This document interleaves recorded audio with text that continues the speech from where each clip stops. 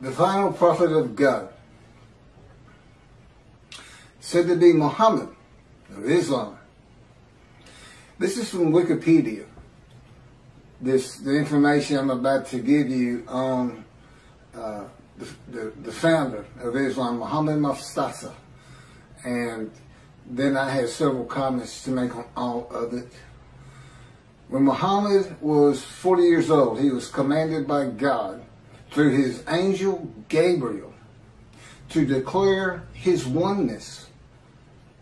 And of course, God is one began with the Jewish people and the Hebrew Bible. To the idolaters of the whole world, and to deliver the message of peace to the embattled humanity. In response to this command from heaven, Muhammad launched the momentous program called Islam, which was to change the destiny of mankind forever.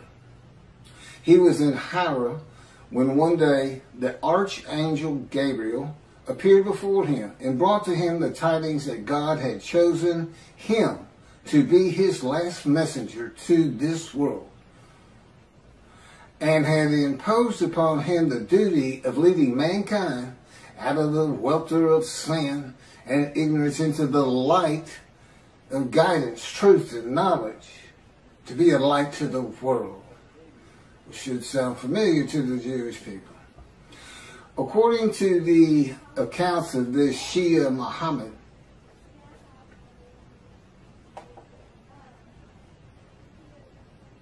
well, I'm working on this. Again, I'm just getting started on all this. And I have a computer in front of me because my cell phone is not responding correctly this morning. And the Lord wants me to get this done. And, Gabriel's not an angel. Clearly, they plagiarized the Hebrew Bible and put into their own cultural laws and norms and what they consider morality. And of course, Christianity is based around a story. Just that, a story. They call it the greatest story ever told. I agree. It's a great story. Billions of people have been deceived into believing it. Now, I can understand the people of antiquity believing it, but the people today believing it,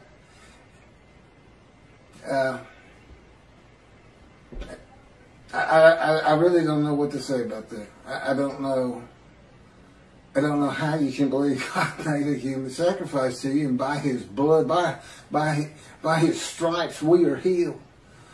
Again, God made me watch Christian channels, and then there's this one fella, I'll sell you the blessings of David. I said, well, God, what are the blessings of David? I'm thinking. He said, there are no blessings of David. He's making it up. People believe him. They send their names in with money, and he says their name on the air, and that's what they really want. So, but there is no angel Gabriel. He only appears in the book of Daniel. He only appears in the book of Daniel, who is not a prophet, and it is not a book of the prophets. And he doesn't speak with God. That's what a prophet is. And even Jesus calls him a prophet and quotes him as a prophet, and he's not. It's just story. I mean, come on. A bunch of men standing in a kiln that's burning hotter than the sun, it's just not gonna happen.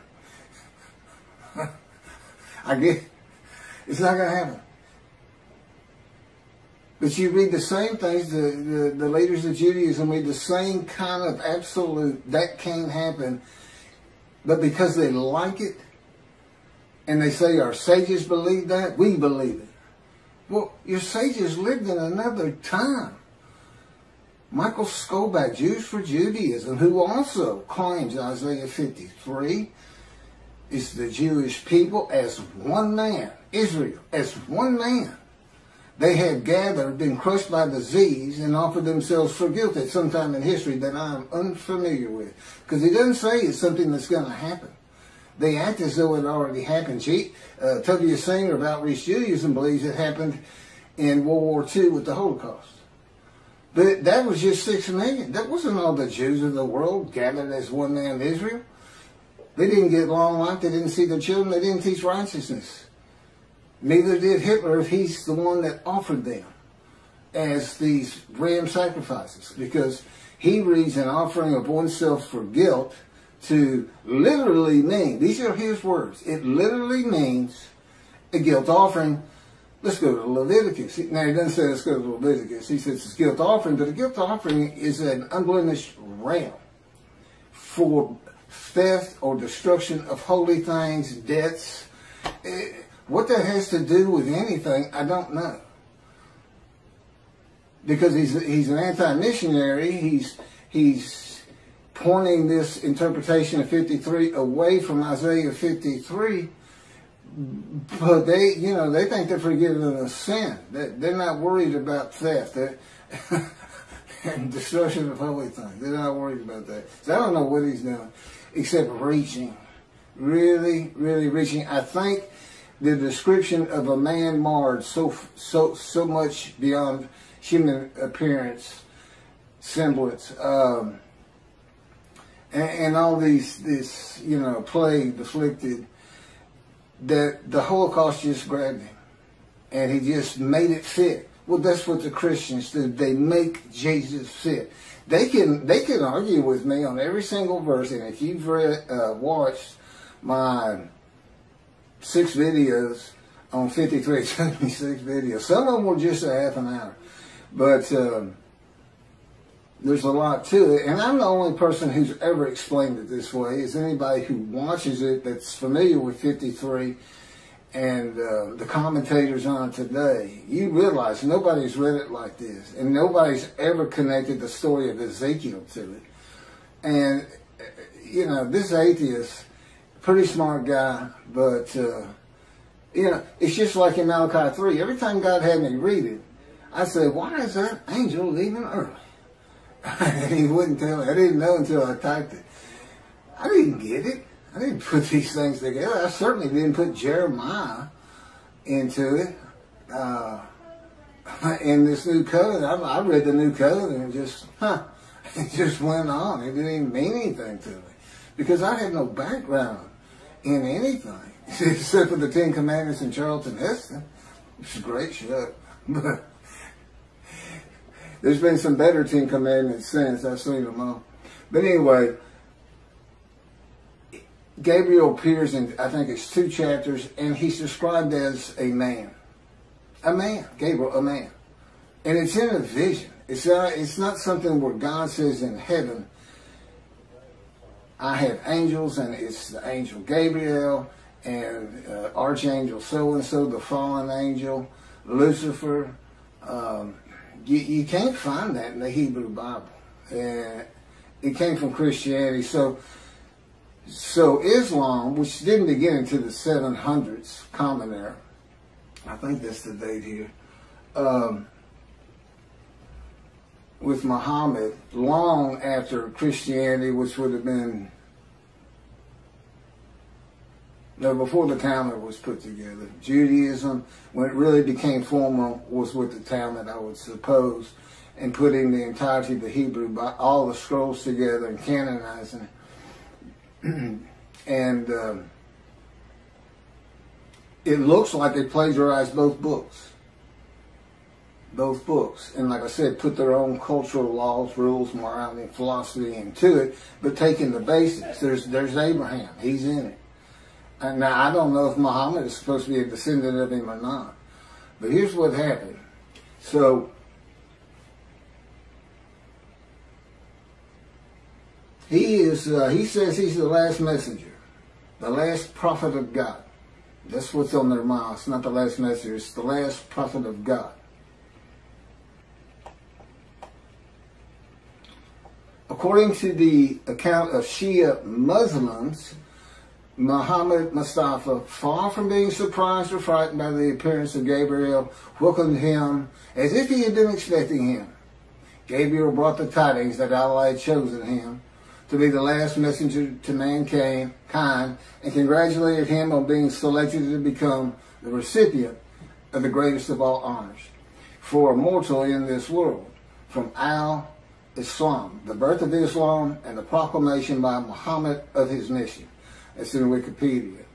Muslims believe that the Quran was orally revealed by God to the final prophet, Muhammad, through the Archangel Gabriel, incrementally over a period of some 23 years, beginning in 609 Common Era, when Muhammad was 40 years old. That's an oral tradition. That sounds familiar.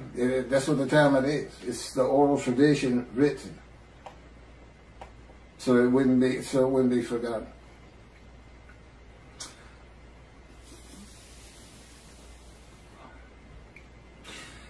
The year, and then he died in 632 Common Era.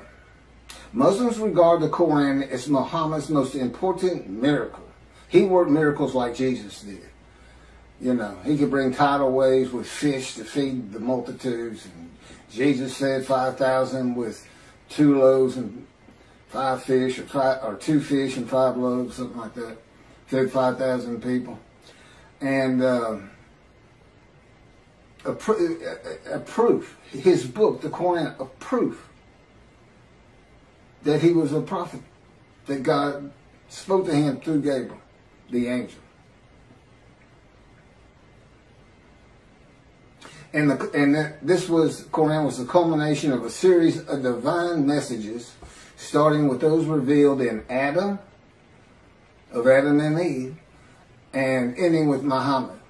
According to tradition, several of Muhammad's companions served as scribes and recorded the revelations. Shortly after his death, the Quran was compiled by the companions who had written down or memorized parts of it. That's from Quran in Wikipedia.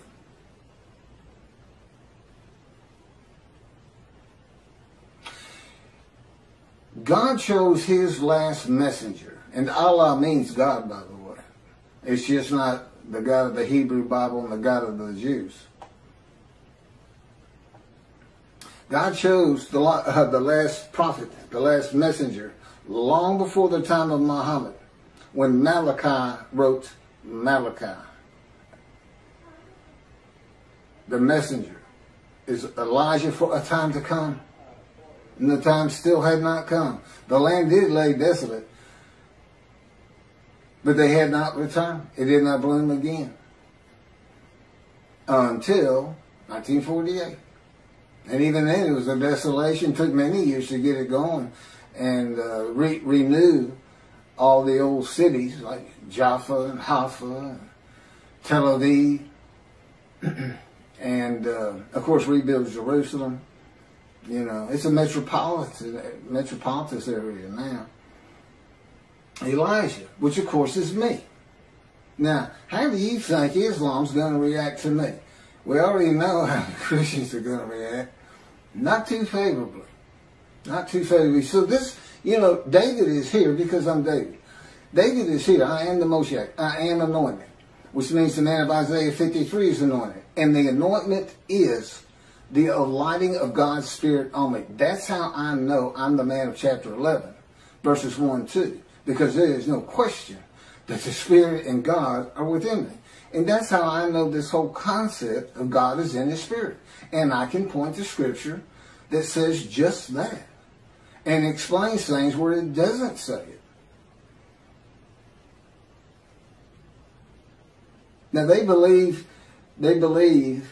Muhammad to be a prophet because of his book. I've got 2 books God dictated to me with all this information. This is chapter 49 of Isaiah 53 in the day of the Lord. See, it's not just about Isaiah 53. Now the last chapter is the day of the Lord, and I'm going to do that probably on a separate video. I may make this another 2 half-hour recordings. All my camera will take. So, God's righteous servant, me. I am the final prophet, not Muhammad. And as the final prophet, and with the God of the Jews, being the Abraham and Judaism being the Abrahamic religion that is correct. There's 3. I mean, if you really sit back and think about it, who's gonna win that? Who's going to win? There's three. Are the Christians going to win it with their human sacrifice? Are the Muslims going to when clearly it's just a plagiarization? They're going to be a light to the world. Peace and humanity.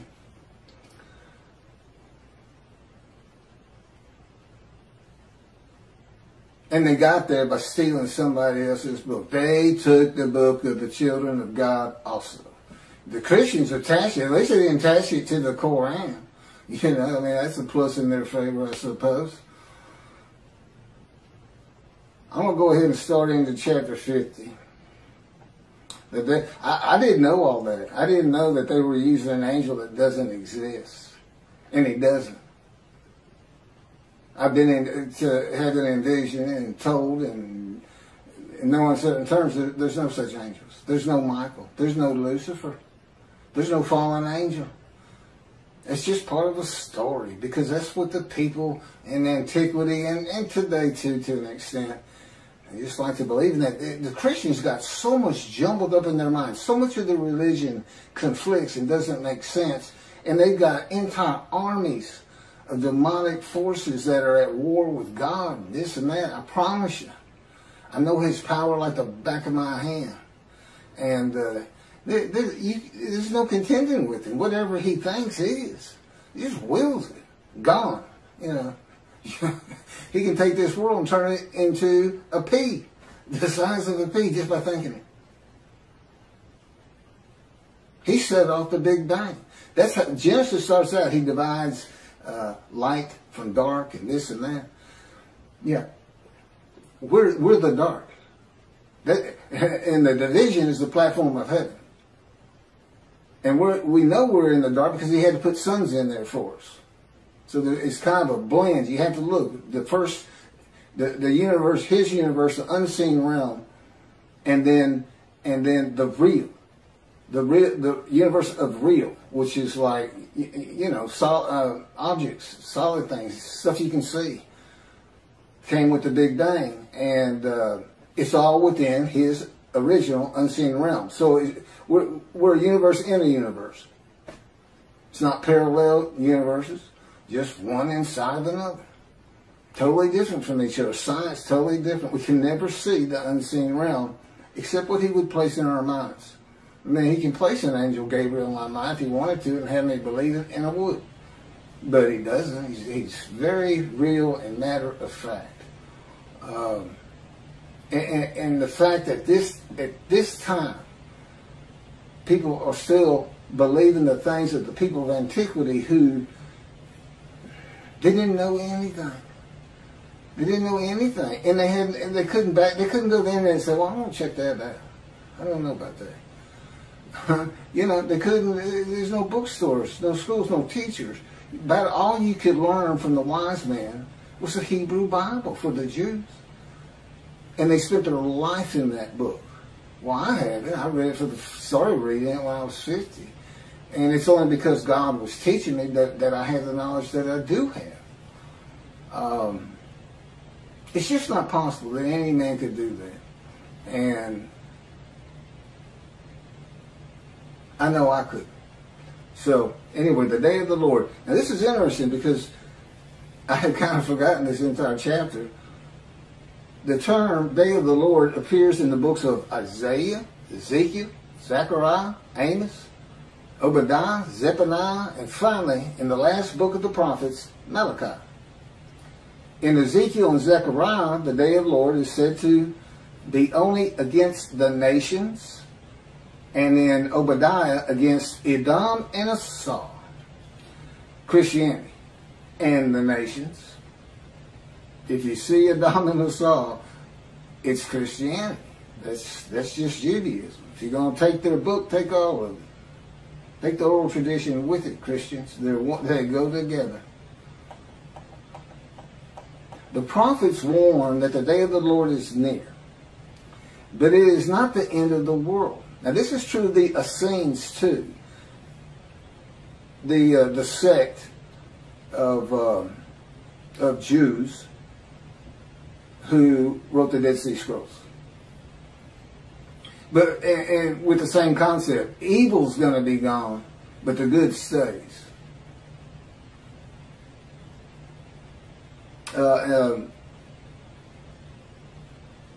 The destiny of the world will be changed. God returns to the earth to dwell among his people in his sanctuary, which he's doing, on his holy Mount Zion in Jerusalem, and the world will know that he sanctifies Israel.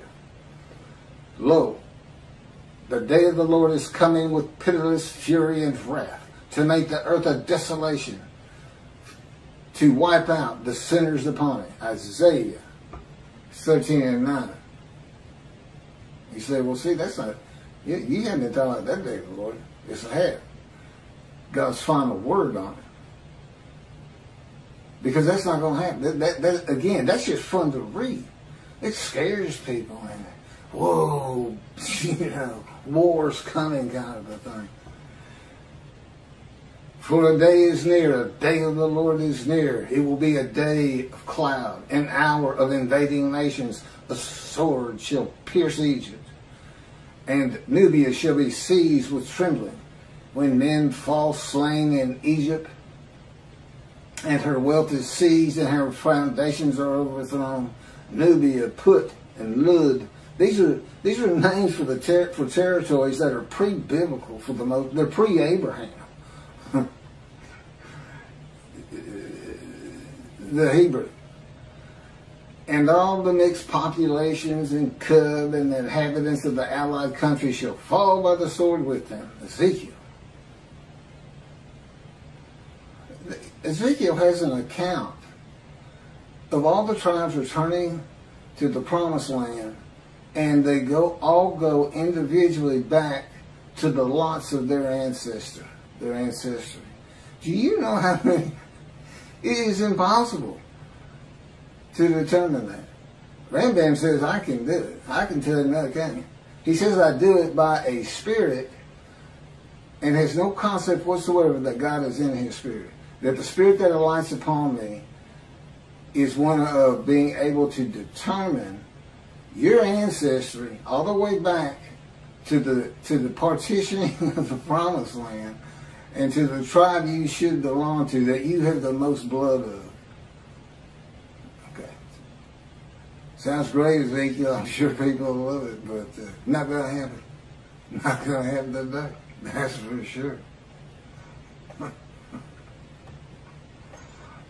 Yeah, David's here. The peace in the world. I'm here. It's just about undeniable. This is like 100 times more proof than Moses had. You know, nobody even knew he was writing the Torah. I'm sure nobody knew. And if they did know, they didn't care. And the fact that God was telling them, they may have believed, they may not have. Many of them would ask him, how do we know you're talking to God? Today he'd say, well, read this. It's called Leviticus. You think I woke up and wrote God's laws without him telling me what to do? Because I thought that's what he was telling me? That's the Christians. I'm getting the word. I'm getting the word from the word.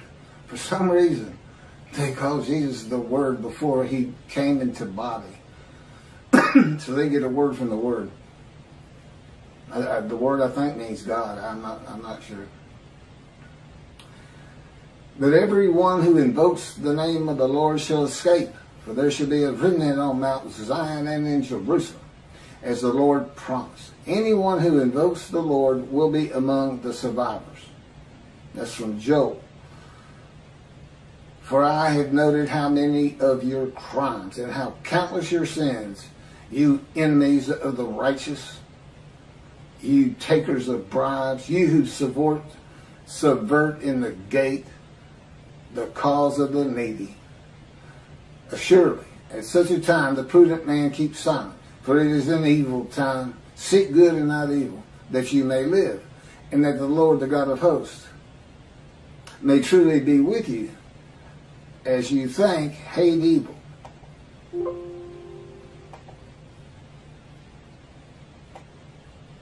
So here's some morality in a great story. Day of the Lord. And love good. And establish justice in the gate. Again, the Essenes had gates. People like to hang out at them, as you can imagine. and tell stories. What else are they going to do? If they had enough food and everything, and have all your friends clapping you on the back. Great story, great story. Look at all those Gentiles gathering around. Tell that Jesus story. Tell the Jesus story. Then look at them. They get all giddy. And they'll throw you some money. Yeah, it could happen. Could be like that.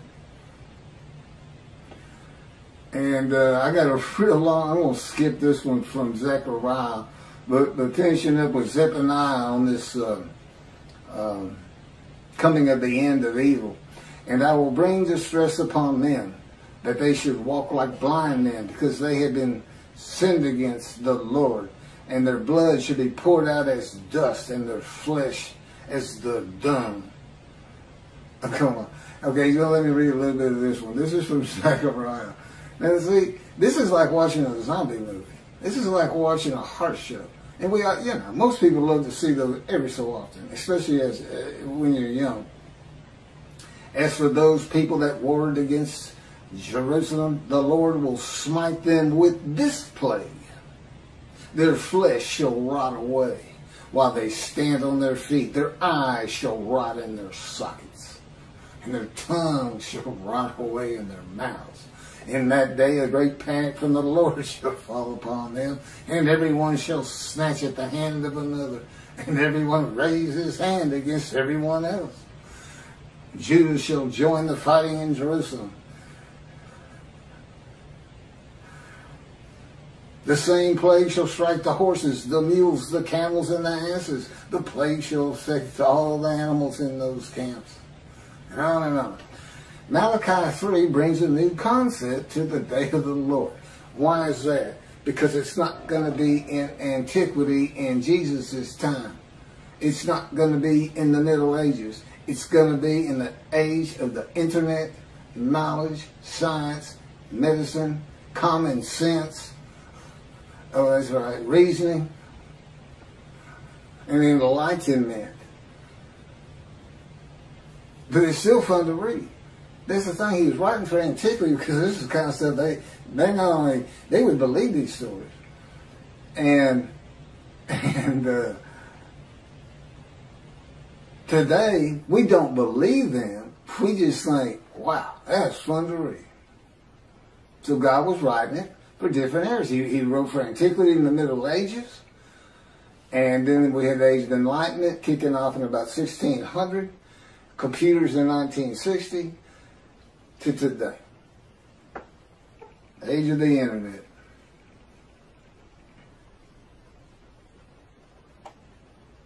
So what new concept in the day of the Lord does Malachi bring? It's God's final word on the day that He is preparing, where the new covenant is delivered. And again, He knew they were going to be dispersed, and apparently He had a pretty good idea when they would be coming back. Okay, it's the final word of God, not only on the day of the Lord, but with the new covenant. What's He saying? What's really happening? Get away from all these fun stories. He's coming with a covenant of friendship. He says you're going to be safe from now on. The nations of the world is going to know I sanctified the Jews, that the Jews were correct about the Abrahamic religions. Going to build a temple which shows I have sanctified you, because nobody's going to want you to build it. You know, the Gentiles of the northern kingdom, imported by Assyria, didn't want the second temple built. They obstructed the building of it and tried to stop it completely with letters to Cyrus or to whoever was leading Persia in that, at the time they sent the letters. And he says, new covenant, everybody's going to be sin-free, holy seed. And since he did the same thing with the exiles, he never says, I'm making you a holy seed to build the temple. He never does say that. But that is what happened. And it's going to happen again. He's going to have that temple built, I don't know, 10, 20 years from now. I don't know. Presumably before I die. But now David, he died before the building of the first temple. Although he had a lot to do with gathering all the materials for it and the wealth that went into it. and Solomon had a home to be honored. There's always a lot of things happening again that are real. As a matter of fact, it took longer to build Solomon's house than the temple. So he must have had a pretty honorable abode, right? That and God talked to him. Now, God doesn't address the nations. As I started out, these different days of the Lord's in the various books, some are just pointed at Christianity, some is the nations. They kind of differ. But Malachi 3 is real clear. It's the Jewish people, the people of the land of Israel, as much as anything. That's the focus. When I come back, the sanctuary to be placed amongst his people in Jerusalem. Although the covenant, the friendship covenant does not say in Jerusalem. I think that's pretty much implied. Although as David purchased the temple not for God after he had failed the test that God put him to, as kind of a making up for it. I watched this land. And I could go back. There's people who have raised millions of dollars for the building of the third temple out there right now. Just on the belief it will happen. God will come. They just don't know how because of the false teachings. Teaching of antiquity. The teachings for people of antiquity. Well, the people today aren't of antiquity.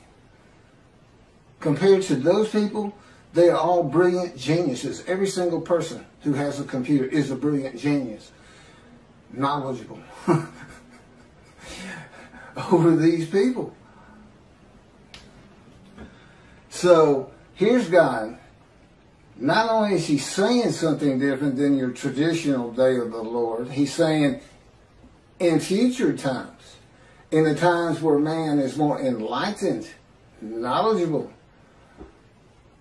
we're just going to build a sanctuary and everybody's going to be safe because that's just going to keep people from picking on you as much as they are, and they'll have it in their minds, just don't mess with them. That God could be in there. God might be there after all. Keep the Middle East at bay.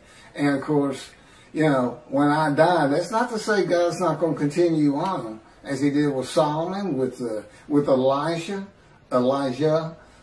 That was followed up by Elisha. The Davidic dynasty was supposed to continue the line of David, but I don't believe there's anything that, well, his covenant does. Well, my son's a great guy, and God says, would you want me to put him through that? What you've been through?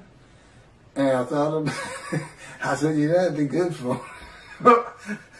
I mean, I wouldn't wish that pain on anybody. But it changes to so much for the good. And you can't really feel another person's pain. I know that pain. I still live in it. You can't imagine what happened to me just 2 months ago. Oh, I can't. I'm not allowed to tell you, and I wouldn't tell you. But it was brutal. It went from, I had my top 5 things that he's done to me, and it moved up to, it went by everybody to number 1. It made number 1. I hope that's the culmination of those events. So anyway, lasted about 3 months. So back to this. So it doesn't address the nations, but only Israel and its people, which is all Jews of the world. Everybody in the world is forgiven. Doesn't mean you go to heaven. Got to be in right standing. And hopefully this is going to be, all the Jews aren't coming back to the promised land, to Israel.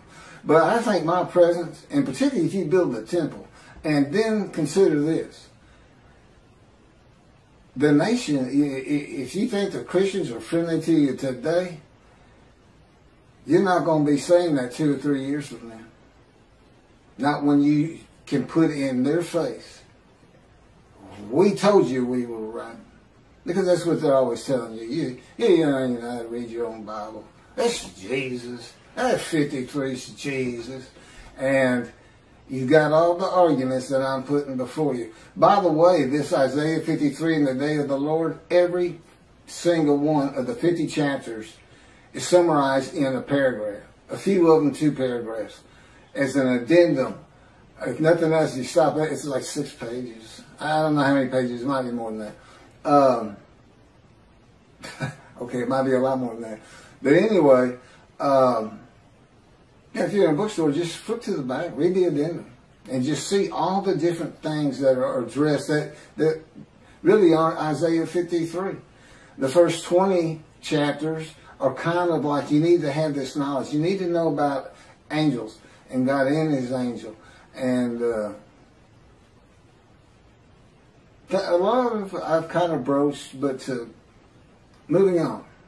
God says, of course, you've heard this, behold, I'm sending my messengers to clear the way before me, to build the temple, and the Lord whom you seek shall come to his temple suddenly. The messenger is Elijah in verse 23. As for the angel of the covenant that you desire, he's already coming. I've talked about that. The angel of his presence brings the new covenant, Jeremiah 31. All Jews are forgiven of their sins and iniquities. And it's going to be when I get my books published. That's when it becomes official from God's line. And even then, it has to be people who find out about it. Once you find out, whether you believe it or not, but when you start hearing you're sin-free, that's when you need to avoid the evil inclination and really, really stress your Judaism and learning your Torah, which is the effect God expects, Torah on your hearts. And heed God, revere, and esteem his name. Because you don't want to miss what he's preparing. You don't want to miss it. You don't want to miss watching the evolution of the Jewish people from Abraham. He's going to pick, you know, guy's name will probably be, you know, Poindexter or something. Who knows? He's so funny. But I'm sure, okay, it'll be serious, God says. He says, I let Keith cut up a lot. He's a human being. It's good for him. And I play along some. But he'll tell you, it's not nearly enough. Or it's too long. Or it's not long enough. God recognizes that the forgiveness and equities and sin of Jewish people will not cause all to heed him. And in Malachi, he says it, I know there are those that don't. Those that do, I'm putting in the scroll of remembrance. In Christianity, believing in Jesus and accepting him as his one Lord and Savior brings sin forgiveness and entry to heaven when he returns. You know, I've covered that. Even if you've committed murder and other crimes against humanity and God, and that's just not true with the God of Israel. He's not going to have bad people up there. But that doesn't mean you don't want to practice Judaism. Because I know the Jewish people would like to focus on life today. The heaven that the Christians dream of and think of is not first and foremost for the Jew. It's being a light. It's living life as well as it can with all these instructions God gave us on how to do it. And so this is bonus time, and God knew that. You just have to understand, he's able to play these things out in his mind as though he sees the world, the evolution of generations and cities being built and things being invented and knowledge and universities coming in. And he can just watch it all happen, and he can see what's going to happen to the Jews. He knows they're going to get destroyed in Europe. And he'll tell you, okay, I'm not supposed to go into that. Maybe someday. But moving forward here, I just keep that in mind. He knows it's going to be a modern time. And here I am. And listen to what he's having me tell the rabbis. And you know what? You know what the effect of that is? You know, it's not a metaphor like Torah on your heart. But, you know, he says he forgives sin. That makes everybody learn Torah. You know, it's really two separate different things. But so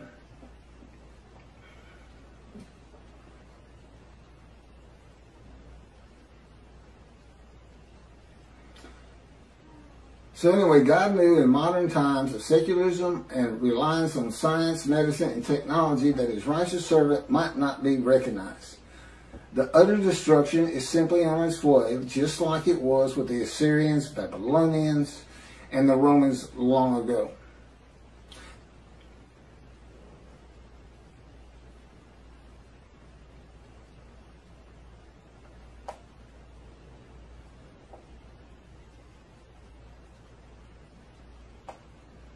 There's no mention in Malachi 3 of the destruction of the nations, as it is in some of the books and chapters and verses that I just read at the beginning of this video, or at least on the day of the Lord. It is implied there will be destruction in the land of Israel, because God says, if He doesn't do it, when I come, it will be with utter destruction, as though there's going to be some, and there would be, to take the Temple Mount. It would have to be something like the 6-day war. I don't think Israel would ever just storm it and say, well, that's it, we're just tired of it. You gotta go. And unless there's some heinous act done, like a nuclear suitcase bomb, where they finally say, that's it. Only Jews in this land, and we don't care what it takes. That's what they did to us. They just threw us out. Took everything we owned, took our bank accounts, took our houses, took everything, just said go. We had to walk to the promised land.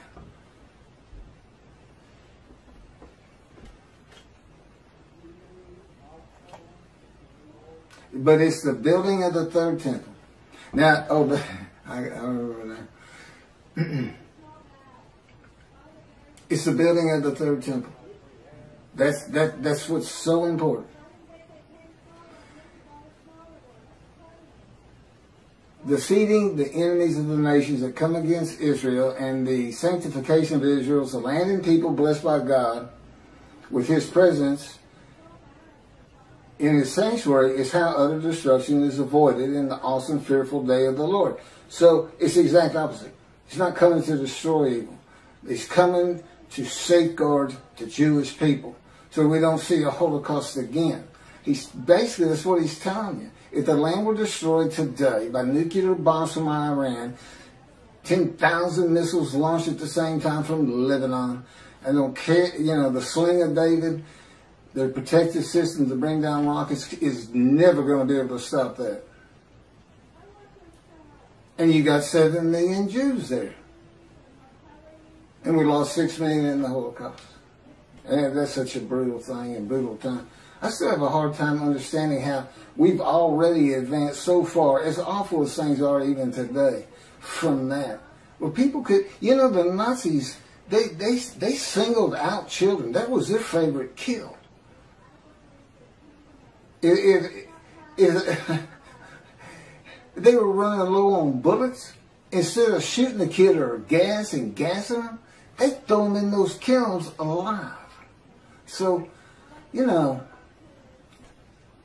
that's just, and it's a people. It's not some madman. It's not Dahmer. It's not just one crazy person out there. It was an entire country, and it wasn't just there. Russia was doing the same thing. They were hauling them out of their houses, making them dig ditches, and just going down. Family members, father, son, kids, or kids first, boom, throw them in there. Whole blocks, whole neighborhoods.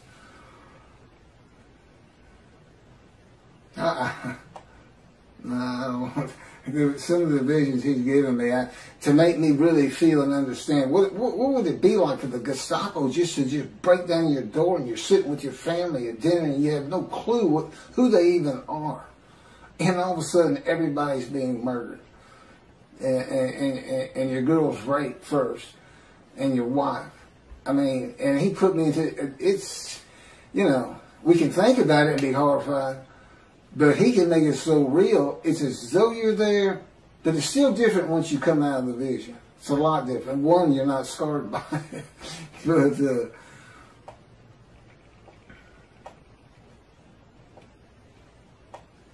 I have a lot of things that's just about it for the day of the Lord that I have. This man in divine being, host of the Lord's host, it's one God. It's the oneness of God. Of Israel, one angel, and it's the angel of His presence, who doesn't have an angelic body. and he's in and one man, the Moshiach, the anointed one. And the anointment is the spirit of lighting and entering you. That's the anointment. There's no oil as in our world of the, I call it the real, and God's world, the unseen realm, which is a universe inside a universe, and he's responsible for this one. You know, he made a division of the heavenly bright white lights, can't even see in it. That he kind of shows me in visions when we're dealing with David in the temple. It's not the same temple that's on the ground here. It's different, but still the temple, still got the walls. There's a lot of similarities, but in one vast room, it's that bright white light, and in the other is the king's throne and water coming out and flowing down the steps out front. And till here he is in a future time. See, a time is coming in the future, in the year. He didn't say in the year 2020 or anything like that. But again, he knew exactly what was going to be. He knew to come to me in 1957 or select me when the first satellite was launched into the air by Russia, Sputnik. And he said that's when he touched my arm and disfigured me. He really won't. You know, you say, well, how can you not trust him or not believe him or this or that? Because I'm in the fire of refinement. Lying to me is just part of it. And he finds it so humorous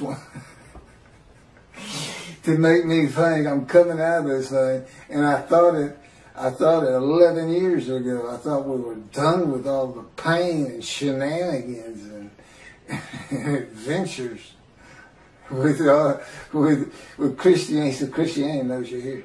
I said, no, who's here? You're the man Jesus claimed to be. Isn't that funny? Jesus says in the New Testament to his people, to his 12 at least, do not listen to those who come in my name. Which is kind of funny because if he comes, he said, I'm Jesus, then I'm supposed to listen to him. But the fact is, he came in my name. He came as the teacher of righteousness. He came as the man of Isaiah 53. He came in my name, and that's given me all kinds of trouble to get this thing going, to do what I have to do for God, to keep utter destruction from Israel, and to save the Jewish people. I've got these Christians who believe in human sacrifice. I got these rabbis who believe a man of 100 years is suddenly going to be thought a child, and every single human being, every Chinese, every Korean, every Eskimo, every one of them suddenly are going to go, huh, the Jews have been right all along. We need to exalt them. Let's take our stuff and give it to them and till their land for them. And look, there's no pain anymore. Huh, it's like I died. The Messianic era is heaven on earth. That's what antiquity believed in, and the resurrection. So I got to deal with that. Aren't they supposed to be protectors of the Jewish people? Follow God's laws, have better lives, morality. Look at, you don't just go hurt people. You don't keep people from doing what they need to get done with lies and false teachings. Oh, I'm sorry, I fell into the rabbis again. I call it a lie when you say the Jewish people gathered as one were stricken and plagued with disease as one, and as one offered themselves for guilt to God, passing a test of devotion, and that they then went out and had long lives, all saw their children, and they made the rest of the world righteous. Well, let's see you do it, Israel.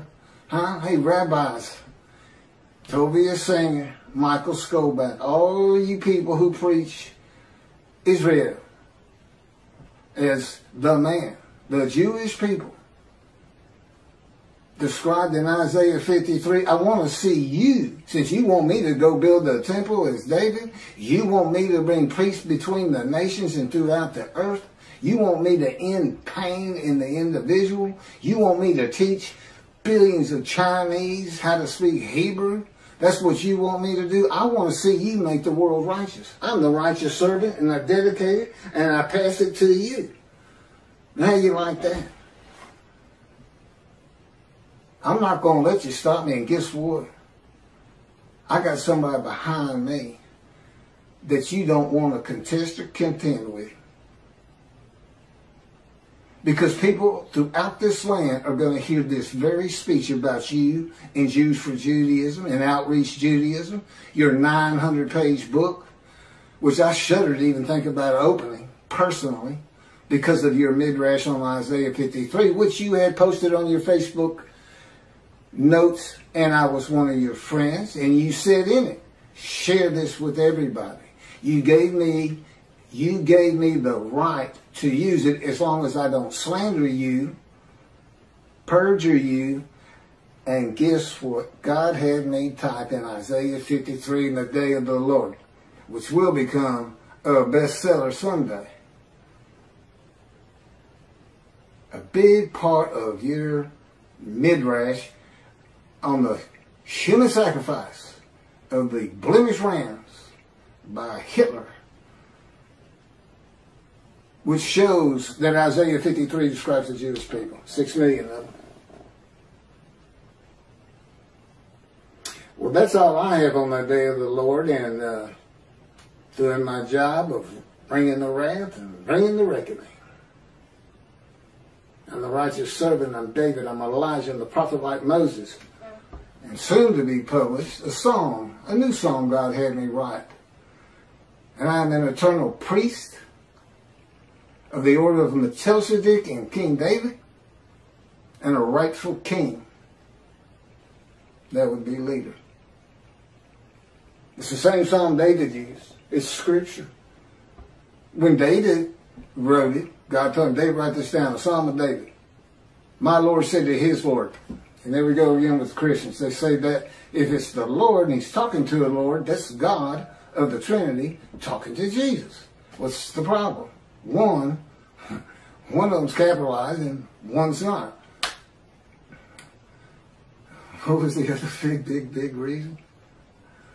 Well, just read it. It's a song about him. It's written by somebody who works for King David, a servant, something in the kingdom. He's writing of him when you read it, because he would be Lord to this man. He's a lowly servant. Yes, Lord. You know, he's a king.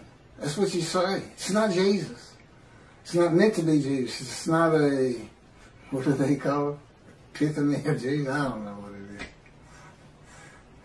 is. God wrote stories that have meaning that's just not right there until you know the story of Jesus. I got to end with this, since I apparently still got a little camera time. So, nothing is ever written about Jesus. Okay, nothing in Dead Sea Scrolls, nothing by them. No commotion at the gate, Essening gate with Jesus saying that, you know, you can't say you're the righteous servant, because our founder is the righteous servant. And, yeah, no altercations noted in the New Testament. And there would have been, God tells me, a pretty contentious group out there. Not a lot of law abiders. But I said, I know, I had to deal with them. I think I was tough on them. Should have tried to deal with them. So, until 70. What happened in 70? The first big Jewish revolt. 500,000 Jews defeated. Battle after battle. People don't think the Jews fight. They fought for every inch of Jerusalem they could get. And then there was another revolt, and then another revolt. And they finally, it's like being in God's fire refinement. They were in the Roman fire refinement. They said, okay, that's it, let's get out of here. Thanks for the land, God, we got to go. You made everybody mad at us. We're saying we're the chosen. Whoa. So, that's when the first book, you know, so you can see these two rabbis, you know, trudging along through Syria and heading towards Europe. And what are we going to do for money? What are we going to do? I got kids, everything. I can't go to synagogue and make money. That's how I make my living, is teaching the Hebrew Bible. His friend says, first says it's Shlomo, That story about the Jesus. I get money every time I tell that story, especially if I change it up a little bit. Every time I tell that story, boom, you know, I got lunch, I got dinner. I sometimes have food for the next day. They love it. You know, they just get all, I believe, praise Jesus, fall on the ground. Holy rollers. That's where the first holy rollers came from. If you don't know what that is, look it up. He says, you got it. They love this stuff. And Slow-Mo looked at him and said, oh, you got to be kidding me. You can't put that story in the Hebrew Bible. You can't connect Moshiach to that. He comes in, rides ass in Jerusalem, and defeats Rome, and becomes king of the world. What are you talking about? We'll just change it. Maybe it was the writers who were deceitful. That it would only be because there was no Jesus. Nothing written about him. Are you kidding me? Man's walking on water, feeding everybody. The blind see, the crippled walk, dead or risen. You think he'd have probably taken the Roman leader's position from him. That's what he would have done, and just made them leave. He'd used his head instead of trying to fight them hand-to-hand combat. I guarantee you, the revolts would have had more success, although ultimately beaten down just by numbers, if God in me had been there with this unit, this human body, or any other human body. Just because he knows everything. He said, it'd be more like the Americans fighting the British, hiding in trees and bushes and stuff. So anyway, thank you. Tell anybody who's interested in Isaiah 53 that there's a new take on it. There's new explanations. And tell them it's the leper scholar. That's from the Talmud, Babylonian Talmud. There's actually, it's quoted something, Sanhedrin 9b. I'm not sure if that's in the Talmud or it just gets spoken of in the Talmud. I know the Sanhedrin, I know what they are. But I don't recall seeing anything that in the Talmud, Sanhedrin is like a special book or something, or some extra, or a section. I don't recall ever seeing that. And again, this is where, you know, God, you know, I'm still a human. I'm still Keith. And the way he does that is I still, you know, I still can't find my car keys. If I had a car. And, you know, I'm the same old forgetful person. He keeps me forgetful. But I'm still a lot better than I was.